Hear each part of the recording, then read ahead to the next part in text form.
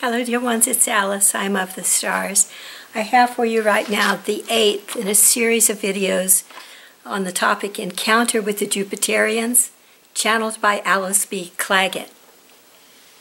This, the 8th in the series, is entitled The Song of the Leonids.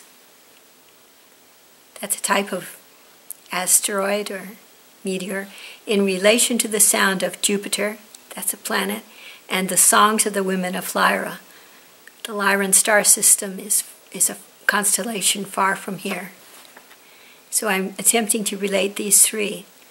The song of the meteor shower known as the Leonids, it's an annual meteor shower. The sound of the planet Jupiter, as captured by NASA recordings, and the songs of the women of Lyra, which are heard by Judy Satori. The sound of the NASA Jupiter recording that I mentioned in the first in this series reminds me of the song of the Leonids that so pleases the Martian bacterial colonists of the human colon, and me as well, and which they heard through a long, far stretch of time as the only beautiful melody in this savage, nascent world to which they migrated during their space travels.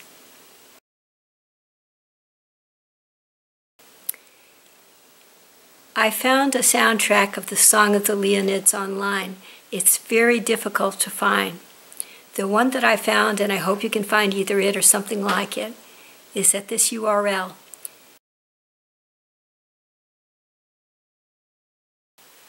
It's quite a treasure hunt trying to find the Song of the Leonids. I hope you can get there.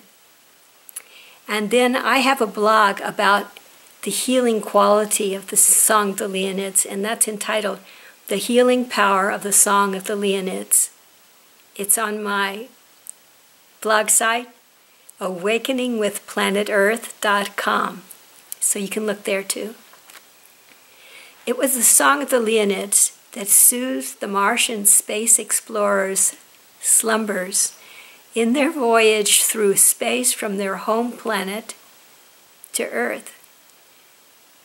It was that song which transformed their DNA so that they might, micro-encapsulated, become the pioneers, the origin of life on this planet. For more on that, you can see my blog entitled What Martians Love, The Song of the Leonids, The Wisdom of the Elohim. That's on my website, awakeningwithplanetearth.com. Might it be then that the Song of the Leonids finds its sweetness from the sweet, life-spinning voice of the women of Lyra,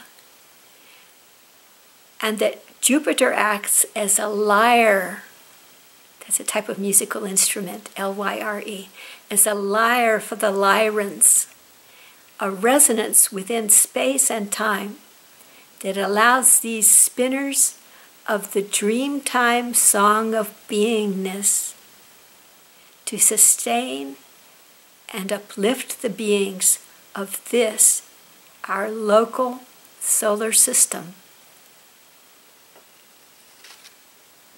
That's it for now, dear ones.